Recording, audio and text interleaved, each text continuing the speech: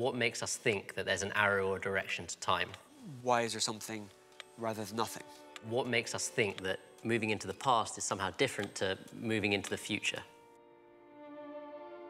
When we think about time, it's one of those points where science and metaphysics start to really intertwine. And it's something not so easy to tell when we move from one into the other. Entropy, as we move forward in time, always either stays the same or gets larger.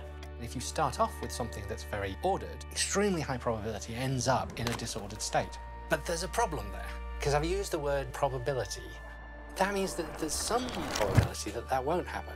Time is just a description or a function of the arrangement of particles in the universe. There is no flow of time. There is no fundamental direction of time in the physics. Science describes the laws of nature, but it doesn't tell us where those equations come from. It doesn't tell us who breathed fire into the equations. When I look at the heavens and I see the stars, what is man that you are mindful of him?